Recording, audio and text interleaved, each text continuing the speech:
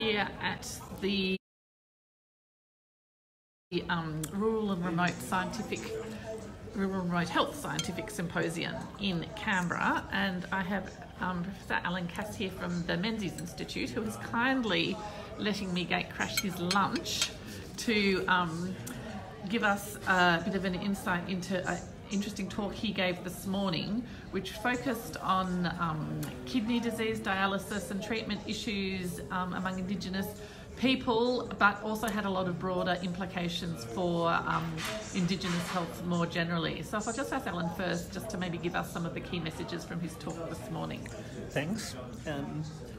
Not that it matters, but it's the Menzies School of Health Research. Oh, sorry, Menzies School of Health Research. Of course, there are Menzies institutes. Okay, I apologise. Doesn't matter. No, that's important. So this morning was a wonderful opportunity to talk about kidney disease. I'm passionate about that because complex chronic disease and kidney disease runs hand in glove with diabetes, vascular disease and other critical issues. Is a predominant contributor to the gap in life expectancy and burden of illness and quality of life, and it has fundamental impact on how people live their lives. And the burden of disease is so heavy for Aboriginal and Torres Strait Islander communities, particularly in remote areas. I think one telling point about kidney disease particularly is that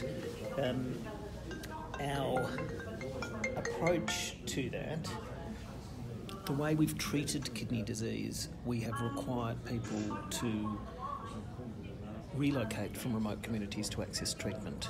So when people have severe kidney disease and need dialysis to stay alive, they've had to move from their community in the Central Desert or Top End or Far North Queensland or the Kimberley or the Pilbara, sometimes hundreds or thousands of kilometres away for treatment that they need to stay alive.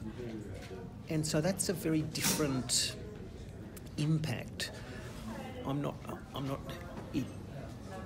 It says something about how it impacts on patients, families and communities, and it offers us profound challenges in terms of the health system about incredible priority for prevention and community engagement and education and sharing understandings. But are there different ways in which we need to build workforces and look at models of service delivery so that we can meet needs of communities, which might be getting access to treatment on their country, for example, which patients have spoken so powerfully about. You can live in a community with diabetes or heart disease, and you want people to live in a community, but unfortunately we've made people move away from community and country when they have kidney disease. So it's a profoundly important issue. In the Territory where I live and work, almost 1 in 40 Aboriginal adults are on dialysis. So there are now over 800 people who have hemodialysis 3 times a week, and it is the most careful forecasts suggest there will be over 1,000 people within a few years on dialysis. So this is a remarkable burden of illness.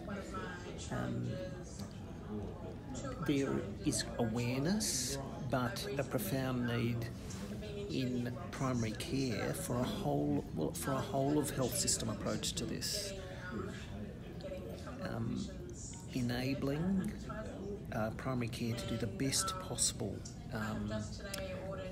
work in identification of people with early kidney disease, early evidence-based management, understanding why people's kidney disease might progress so rapidly to needing dialysis rather than being more stable, letting people live in community. There's a lot to be done. At the other end, Aboriginal people say it's really important to do work for people who are on dialysis. It's not only prevention for the community, it's also about better treatment, because that has such an impact. And wherever I go throughout Australia and talk in Aboriginal communities or with Torres Strait Islander people, everyone has a family member on dialysis. Yeah. So I might talk about kidney disease at general community meetings, and you can ask in a hall of people how many people are affected by kidney disease or have a relative, and there might be a few hands, but whenever you talk with Aboriginal and Torres Strait Islander community groups, people have a brother, a sister, a mother or father or somebody on a dialysis machine. Yes. And there I think the issues are, how do we listen to the patient voice about their experiences of care? What is the evidence about how well the system responds to those needs? Yes. Where is there evidence of inequities in access to treatment and health outcomes? And how can we carefully collect, analyse that data and make change so people have better health? Yeah. I was really interested in the comments you made this morning about the work that the Menzies School has done in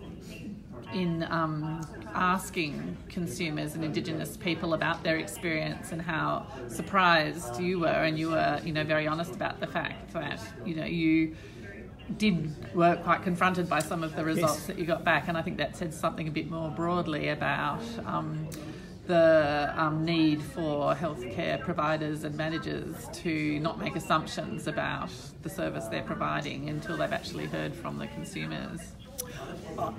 Very great question and comment.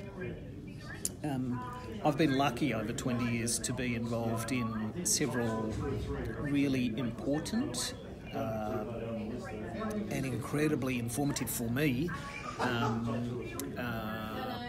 programs of qualitative research involving deep engagement with Aboriginal patients, families and communities about living with kidney and chronic disease, their experiences, and really trying to understand critical things about how we deliver care.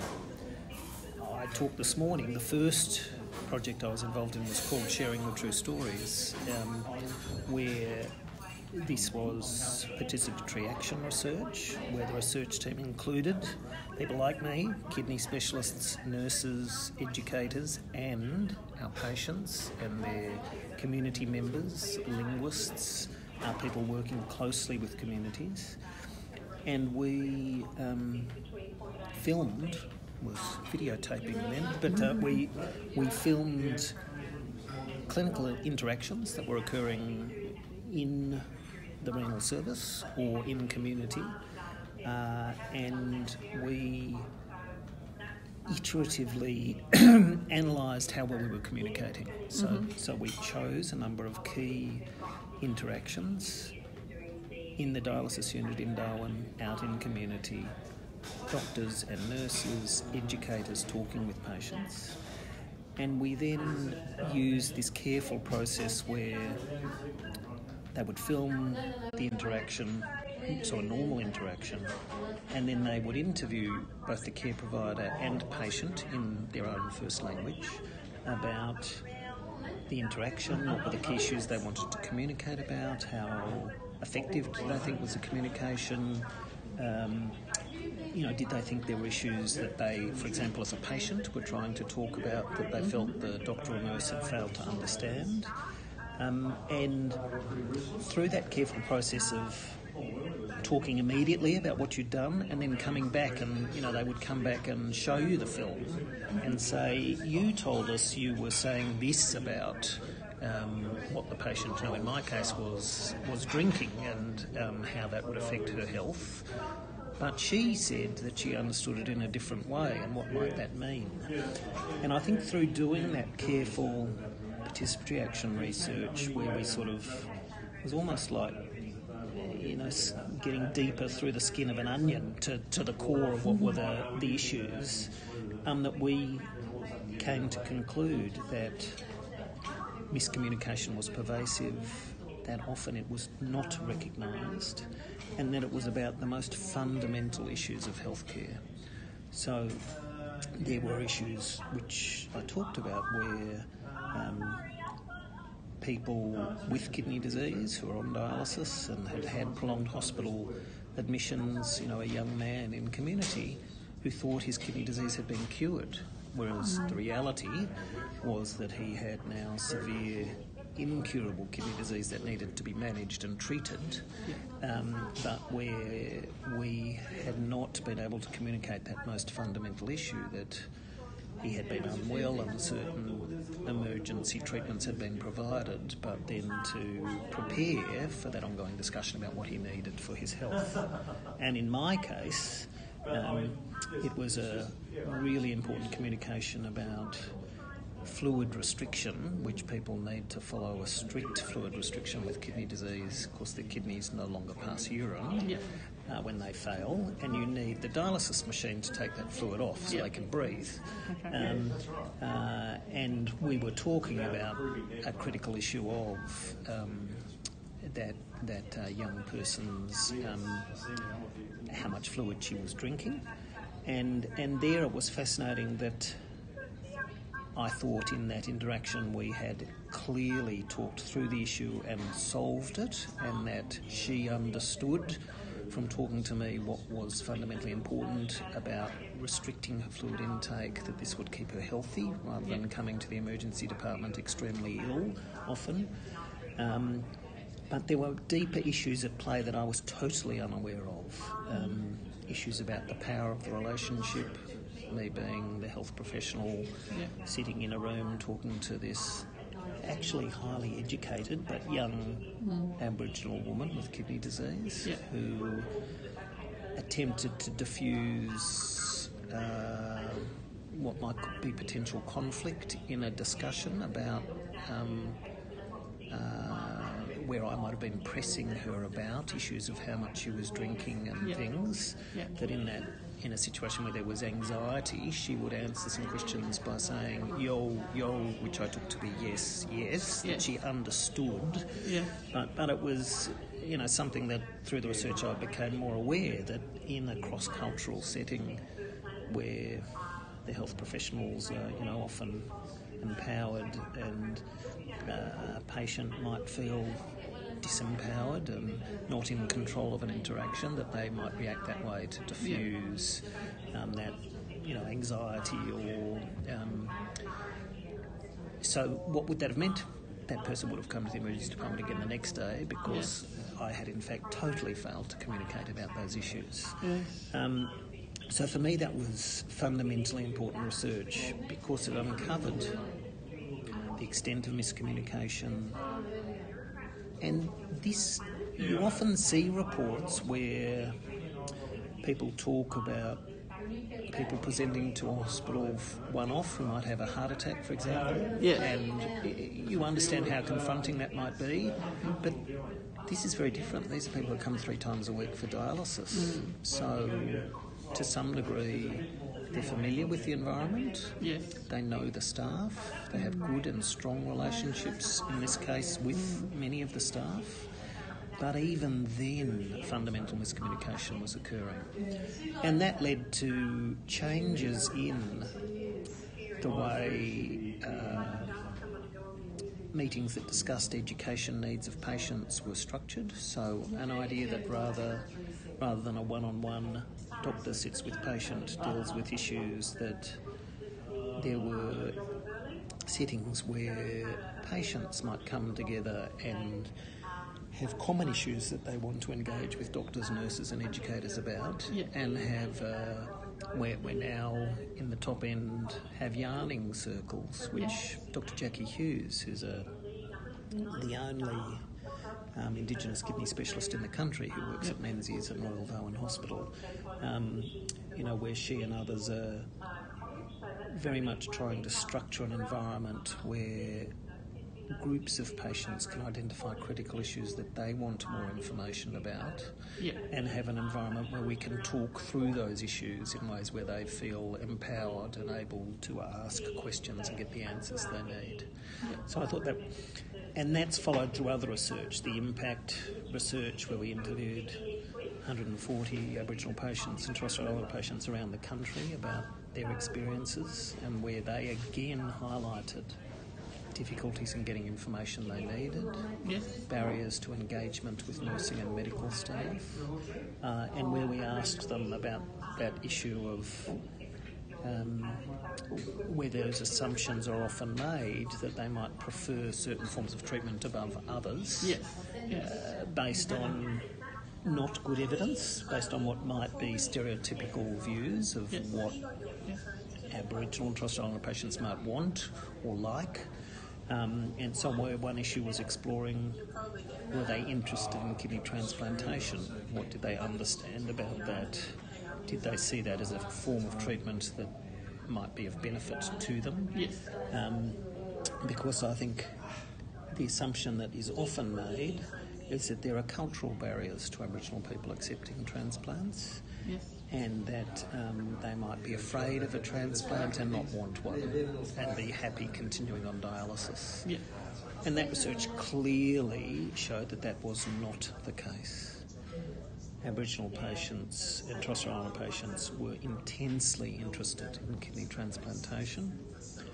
They wanted to understand what were the processes for decision making about who was suitable, what tests might they need to have, how did they get the best information, and they talked about how they made decisions as an individual and within their families. Yeah.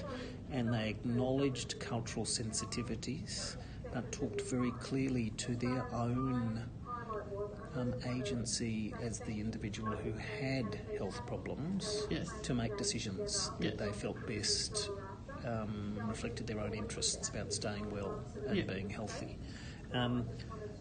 So I thought that was really fundamentally important, because we should not and can't make assumptions about what individuals or groups might think about treatments, where they want treatment, how they want treatment, different treatments. We need to ask people and understand their views and understand and help them to make the best decisions.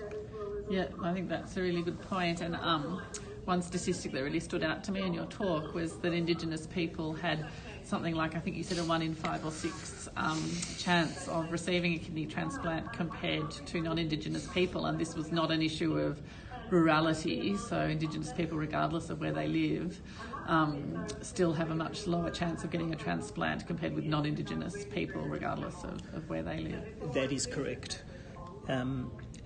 So in September of last year, 2017, we held an Indigenous Patient Voices Symposium where about 60 patients, people with kidney disease and their carers and other people from the community came together for a whole day at our National Kidney Disease Symposium, the annual meeting, and they talked about what were their key issues that they felt should be addressed about getting access to care as they wanted, and they talked clearly about getting treatment on country, and that both, when we've talked to people, is about are there models of giving people dialysis which can be provided safely and appropriately on country, and there are, and that is challenging, and there are barriers to doing that health services and governments need to address. But the other one is indeed transplantation, that and in that research I talked about earlier, patients saw transplant as one way of getting back to much more normal health and being able to get home to their country and their family. Transplant access. There are each year, unfortunately, an ever-increasing number of Aboriginal and Torres Strait Islander people on dialysis with severe kidney disease. For adults of the best from age 18 to 65 who are in the age group where people are not often actively considered for transplantation, Aboriginal people continue to have poor access to transplantation. Yes, probably a 1 in 4 to 1 in 5 as likely chance of receiving a transplant. That is correct. There are many barriers to transplantation that we need to think through, understand and address. I would never say, I have seen no evidence, and I've talked with providers, patients and service, across the country of racism amongst providers. But what is critical is how does the system work to enable people to get the best care.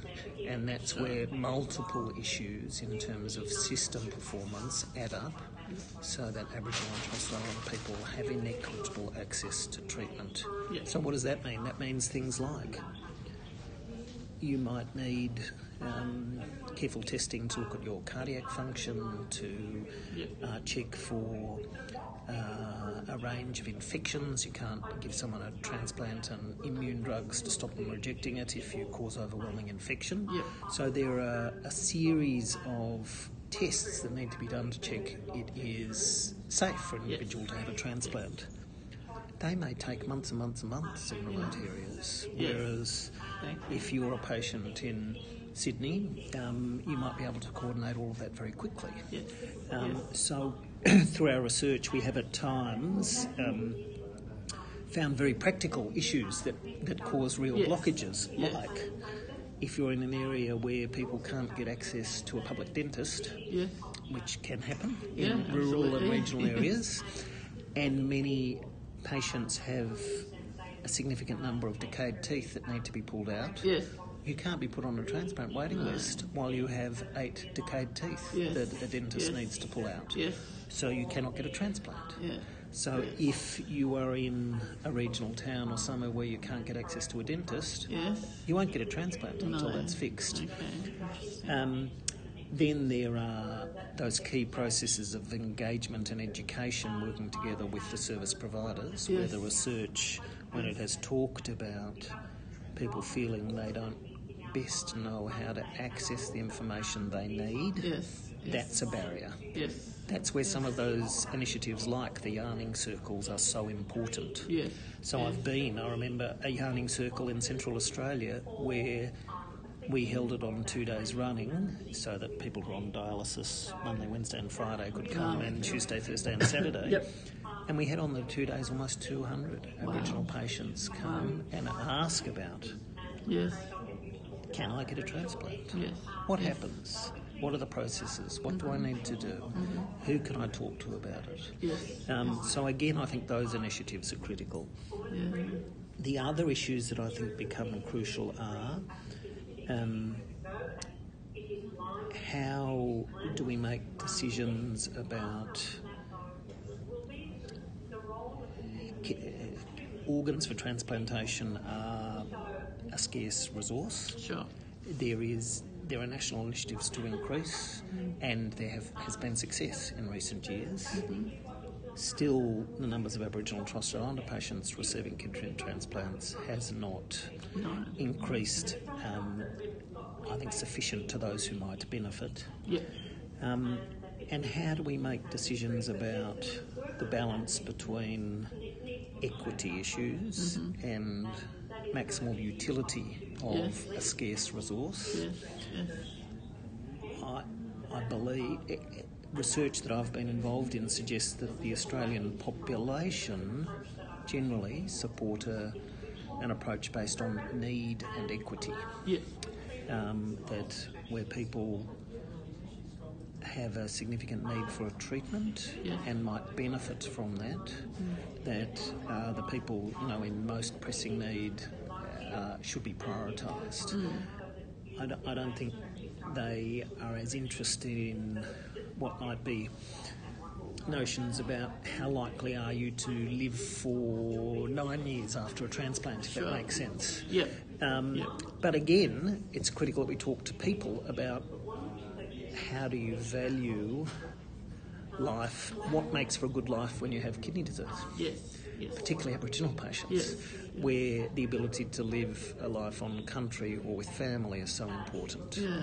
And last but not least, we want to make sure that the treatments you give don't harm people and give them benefit as an individual. Yes. And that's where some recent research trying to look at, is there a survival benefit for Aboriginal people receiving kidney transplants? I think as we do that more and more carefully, trying to compare,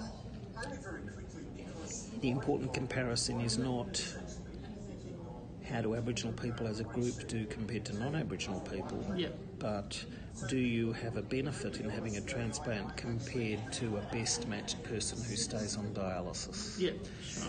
And there I think the emerging research, some of which will be presented this year, is beginning to clarify that for Aboriginal as well as non-Aboriginal people there is a survival benefit from transplantation. You need to work closely with patients, maximise, work with people who have the maximal chance of doing well and getting good outcomes with treatment. But I think the evidence will show that there are more people who would be suitable, who we should work towards the system enabling them getting access to transplantation. Right. And I think that important again that we don't make assumptions about how a group or an individual what they might understand, what they might want, or how they might benefit from a treatment, that we do the research to look at to give the best evidence to inform those discussions, and that we talk genuinely and carefully with people so they can talk about their treatment wishes and what meets their needs.